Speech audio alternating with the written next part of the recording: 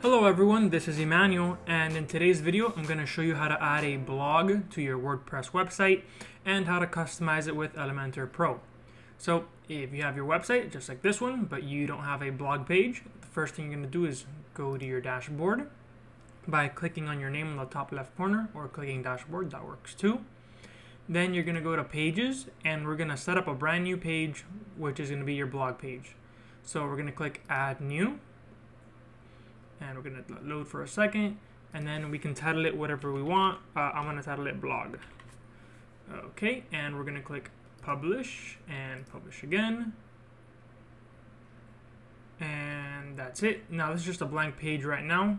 It's not really anything. We can leave it like that for now. We're going to click on the top left to go back to the dashboard again. Now that we have this page, we have to actually tell WordPress that this is not just a normal page, that this is going to be the blog page. So to let WordPress know that any post that we make for our blog should be sent to this page, what we have to do is go to settings and go to reading, and we're going to click right there. And then here in these options where we have the home page, which is a static page, and the post page, which is your blog page, we have to pick a page for it, and we're going to click the blog page that we just made. So that's going to let WordPress know that all the posts need to be shown on this page. So we're going to click Save Changes. And it's going to load and save. The next thing we want to do is we want this blog to actually show up in our website's menu when people go to it. So let's go ahead and add this page to the menu. To do that, we're going to go to Appearances, and then we're going to go to Menus. And it's going to load for a second. Alright, and here's our website's current menu. What we're going to do is pick the blog page, which it's not showing here. We can click View All. Alright, here it is, the blog page. And we're going to check that one and click Add to Menu. And we can add it here at the end. You can also move it to a different part of your menu, wherever you want it to be. I'm just going to have it right here at the end, and we're going to click Save to add that to the menu. Okay, perfect. So now if we click on our name again, we can actually see what our website looks like now that we added that to the menu, just to make sure everything is going smoothly. So here we have our menu. This is a button that's separate, and here is the last menu item, which is the blog page. And if I click this, right now it's just going to show empty. There's no post or blog or anything that we've created yet. So blogs have two portions. First is the archive page. So that's what this blog page is going to be. It's going to show all of our posts once we have them.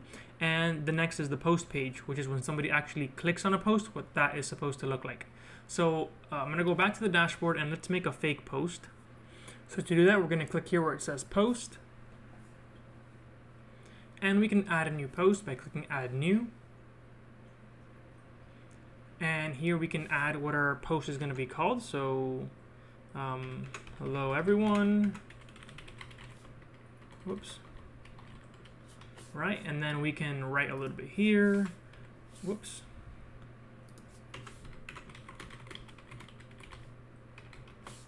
Alright, and we can set an image for the post to show. To do that, you go to Document, you're going to go to Featured Image, and this is the image that's going to be shown front and center. So we're going to click Set a Featured Image, and you can upload an image from your computer by clicking here where it says Upload File, or you can pick an image that you already have in your WordPress. So that's going to be the featured image. You can also add an image to your blog post by clicking this little plus right here. And here you can add an image, paragraphs, a gallery, headings, quotes, audios, all kinds of things. I'm going to add an image here from my media library again. I'm going to add a different one. So I'll add this one just to make a little example blog post. Okay, so there it is. We're going to click Publish and Publish again. And we can see what this post looks like by clicking here where it says View Post. And this is what it looks like right now. Kind of basic, kind of ugly, a little bit disorganized. If we click on blog, we can see that it's a little bit more organized, but still pretty basic, not that great. So now we're going to set up a template for the archive page, this blog page, and for the blog post. To do that, we're going to go back to the dashboard. And it's going to load in right there. Then we're going to go to Elementor, and then we're going to go to right here under Elementor Templates. This is with Elementor Pro, and we're going to click Add a New Template. and it's going to be for an archive, and we're going to call it blog. You can call it whatever you want. I'm just going to call it blog to make it easier to remember. Create template.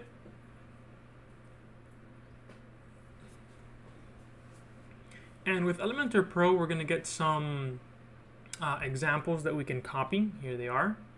And we can import any of these. We can also import some of these. That's the easiest way to do it.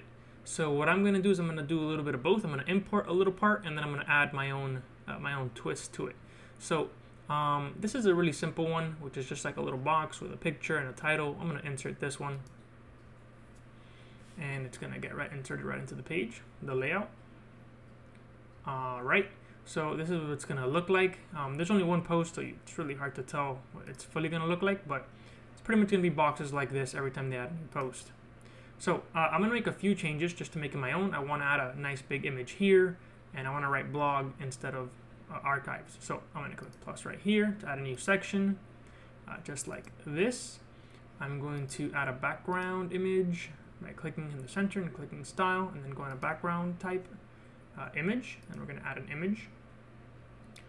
And now we can pick an image for our background, and let's see.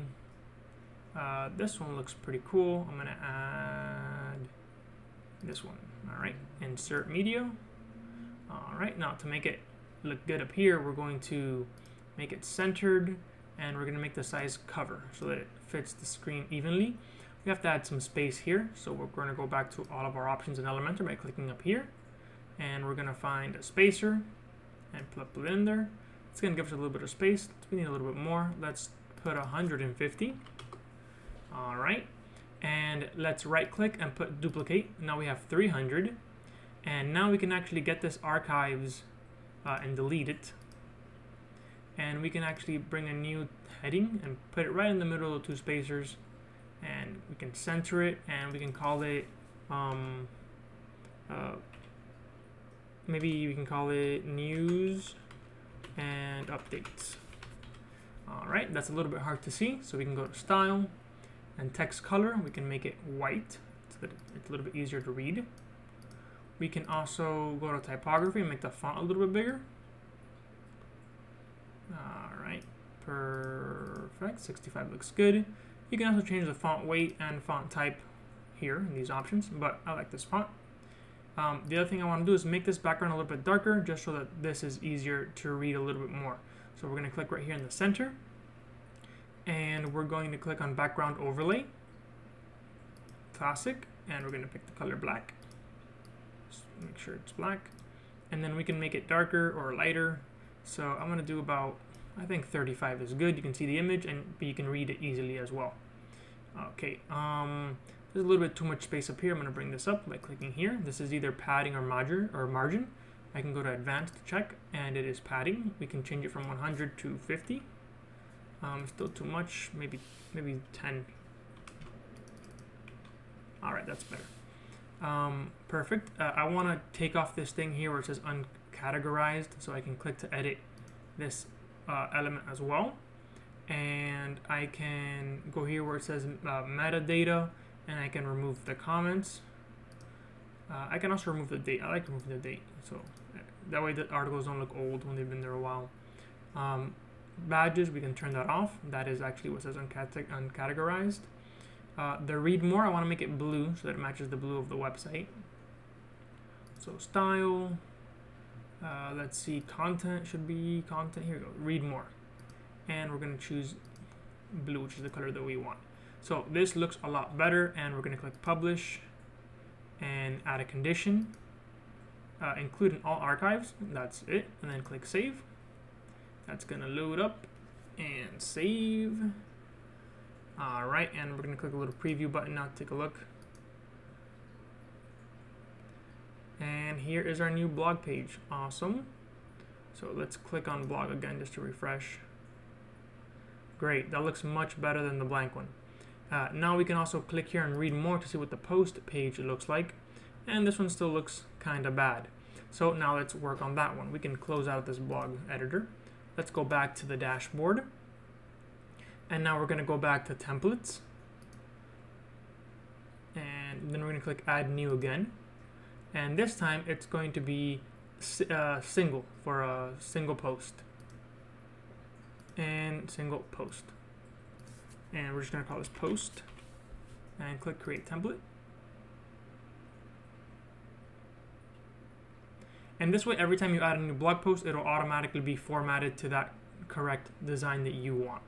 So again, it brings us some examples here, and we can scroll down to see if there's any that we like.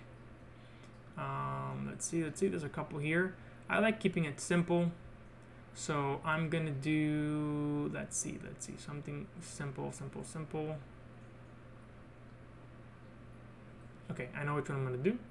I'm gonna do this one. So we're gonna click insert and click yes.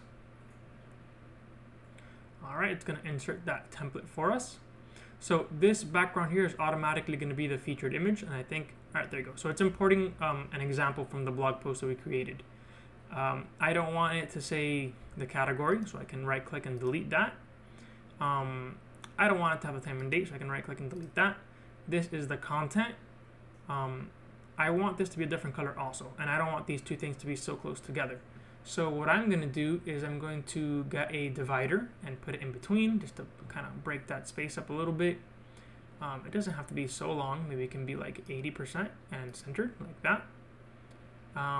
Let's make it blue like the rest of our website. And let's make it a little bit thicker, maybe 2. Let's see how that looks. All right, and the gap, maybe a little bit more, like 30. Great, there's the content, there's an image. Share, we can leave the share buttons. This admin, we can delete that. Comments, I don't like having the comments because sometimes people leave spam comments, so I'll delete that. I'll delete this title for the comments. Just the share is fine. This text, let's make it blue. Click on the style, click on blue. And the title, let's make it blue as well, so that it matches. Perfect. So here we have our featured image, our title, our content, and some share buttons. And we're going to click publish. And the conditions are include in all posts. That's fine. Click save. And it's going to save right there. And we can preview it. Okay, this is just a preview. This is not what the final one is going to look like. We can go back to our actual website. Go to blog. Click on read more on this post. And there we have what it would actually look like. And we can see that there's an issue. There's no title. And this background is kind of crazy. So we have to fix some things. What happens if you need to fix something after you publish it? Very simple. You're going to hover over here where it says edit with Elementor. And now, instead of just being able to click here, you can click on the post page as well. So we're going to click post, and we can fix this mistake that we just noticed. So we noticed that there is no header, and we noticed that this image is not centered properly, even though here it looks centered properly. So to fix this image, we're going to click right here in the center. Whoops, click right there.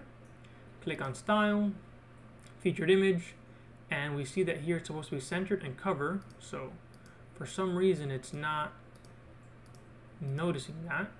So let's do something. Let's remove fixed, put a default, and then cover. So maybe that'll refresh the settings that are controlling this. And what was the other thing? Oh, right, there's no menu. So to fix that, we're going to go here to this little settings gear. And you see here canvas. Canvas means remove the header and the footer. So we can change this to Elementor full width. All right, and we're going to click update. And hopefully that will fix the little issue that we saw. And let's click preview. We might have to go to the blog page. Let's go to the blog page. And let's click on this now. And hopefully it got fixed. Let's see. For some reason it's not.